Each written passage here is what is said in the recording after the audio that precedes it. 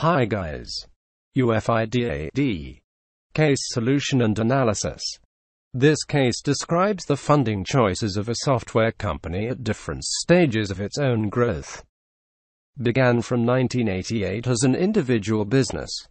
Together with the reform and open policy of China, the firm has experienced enormous growth and is now a top publicly listed software company with a more than 2.3 billion RMB earnings from principal business merchandise sales as of 2009. The pupils must measure the capital requirement required to support the business increase as well as the instruments that were possible funding available at every period, and rate the business lending choice.